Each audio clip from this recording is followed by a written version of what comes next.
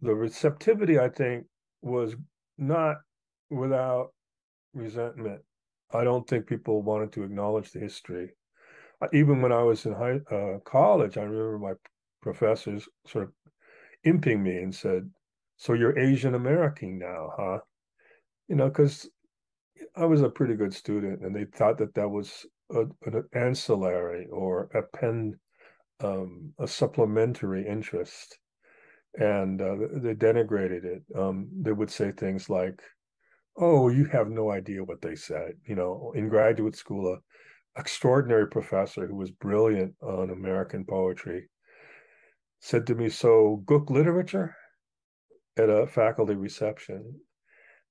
There are many moments like this. It was not embraced, but I think the weight of the will of, let's say, people of color, the new generations, and the jouissance that they brought to the political, the layer of political activism that opened the field, enhanced the receptivity.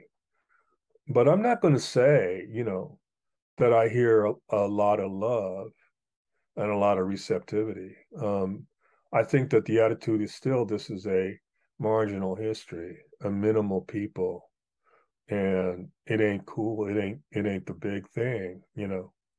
Despite greatness like Maxine Hong Kingston, um, my high school classmate Karen Yamashita.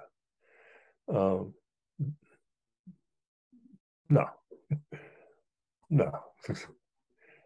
We still got to bust a move on this kind of resistance. What people forget is like early on, man, Stanley Crouch and Quincy Troop were my teachers too. You know, and later it was Robert Hayden.